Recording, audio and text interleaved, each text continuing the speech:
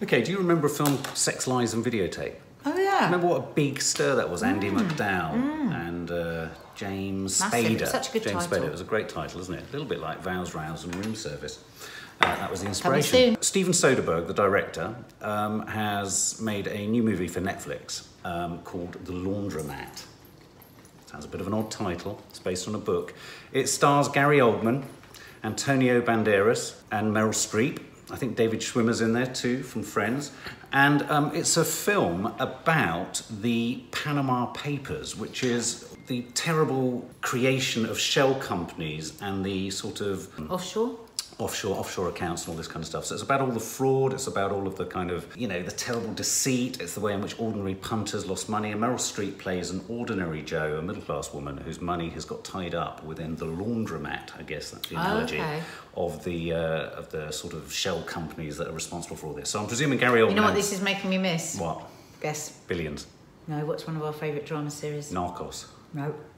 Oh my God, I can't believe you've Ozark. Ozark, yeah, absolutely. Oh yes, of course, because he's trying to sort of, he's laundering money.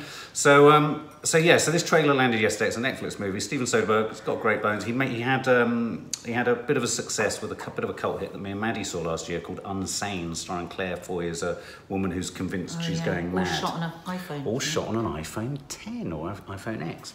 So here we go. So this is called The Laundromat. Let's check it out.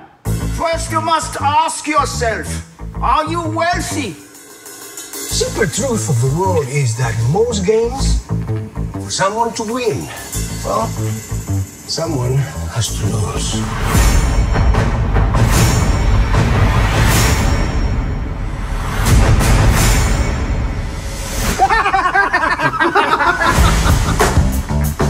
Think of this as fairy tale that actually happened. There's confusion over who has to pay. So they drowned Joe and 20 other innocent people, and somebody's making money from it. Well, it goes back to this law firm, Mossack, Fonseca.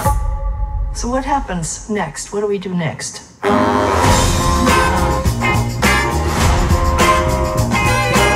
I did was try and send money. It's a scam that goes from Houston to the West Indies to some bank who knows where. They're getting away with murder. Which is bad. Bad?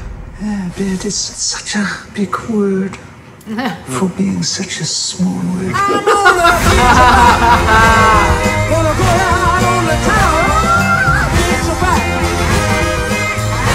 How does it all work? Bribery, corruption, money laundering, millions and millions and millions of dollars. Somebody has to sound the alarm.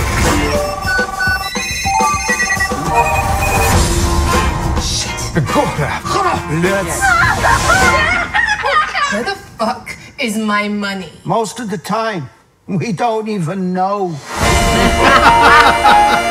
Oh my God.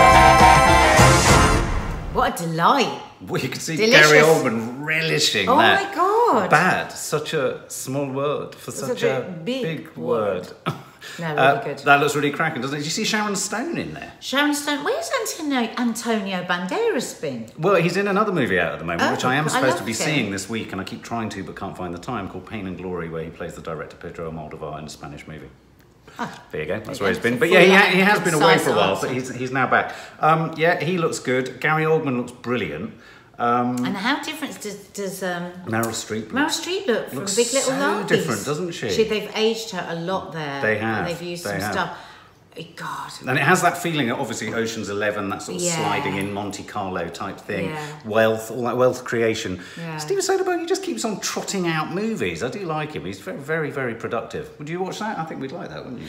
Yeah, I loved it. Loved the trailer. Little bit worried that it could be over, an hour and a half. The archness might be a bit too much. Yes. I hope there's some light and shade with that and it isn't all just high camp. Yeah, I was beginning... It's a bit high camp because for me, something has to be rooted in truth for me to be... Yeah, and with the primary colours in every shot, Yeah. you wonder whether they're going for the cartoonishness of it. Whereas I do like those addresses to camera. They're great for trailers. I loved it all, but there's got to be some gravitas. Yeah, you're right. I wonder if that comes from David Schwimmer. I've always liked David Schwimmer. God, he looks like he's had a rough couple of years, Does he? I thought he looked quite good. Oh, I think he looked a bit... He's always a bit hang-doggy, isn't he? Yeah, but he looked really tired. But maybe that was his character. True. Well, he'd lost a lot of money.